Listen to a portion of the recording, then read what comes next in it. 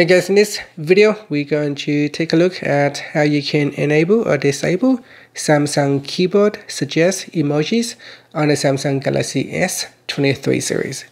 First, tap on the home button to go back to the home screen. And from the home screen, swipe down at the top and then tap on the settings icon. Next, in the settings screen, scroll down and tap on general management. Now in here, scroll down and tap on Samsung keyboard settings.